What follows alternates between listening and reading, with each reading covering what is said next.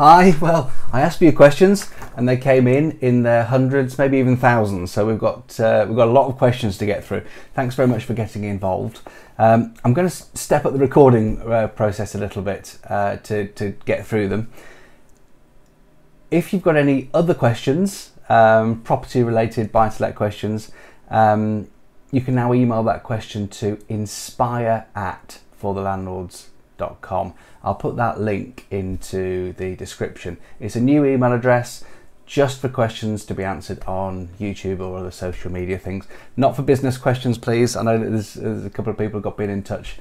There was also one or two comments saying they weren't sure if it really was me at the other end. Unfortunately, yes, it is. There's somebody else that's going through them as well, but generally speaking, it really is me. And that means that I'm looking at that email address once a week. That's it. So nothing urgent in there, please.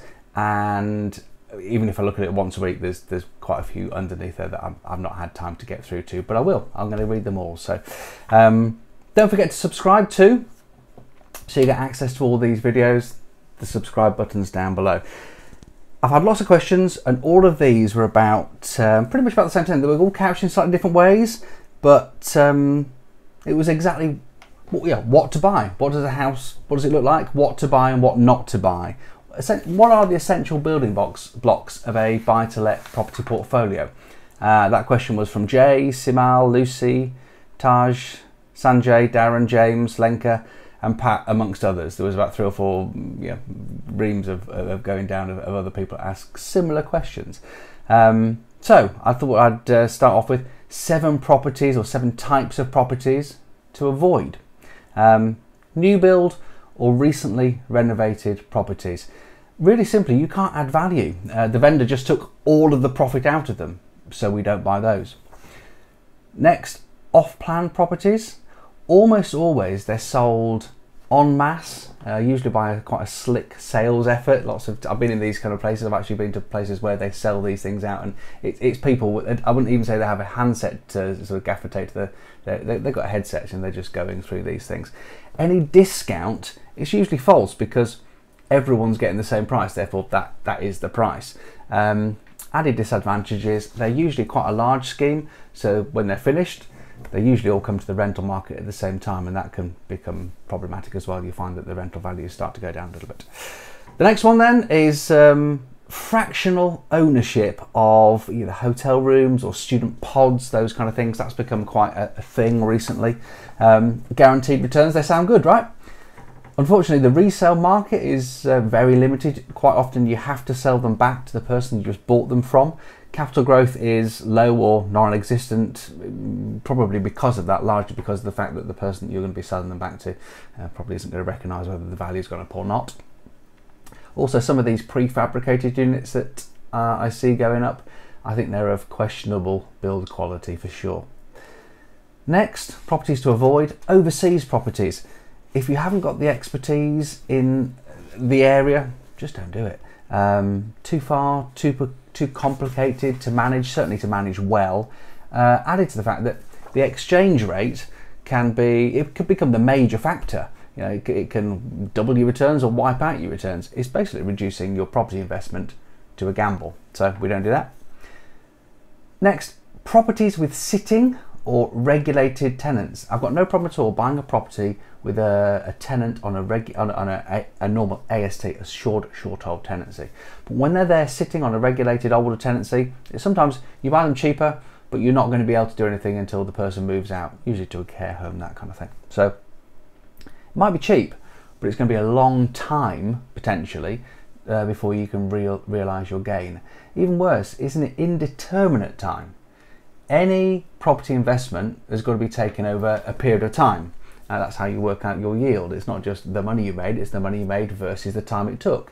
If you've got an indeterminate time, you've got an indeterminate yield in investment. So we don't touch those. Next, retirement properties.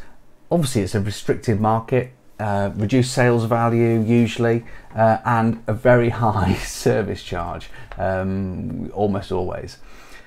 Finally, studio flats. We don't buy studio flats, very rarely. We bought 1 or 2 ever, and reason being, They're difficult to finance, and with the advent of really nice houses of multiple occupation, that co-living, all-inclusive rent, they're becoming a lot less popular with renters. The main reason is you can't rent them out, but the main reason is it's the reduced availability of financing for them.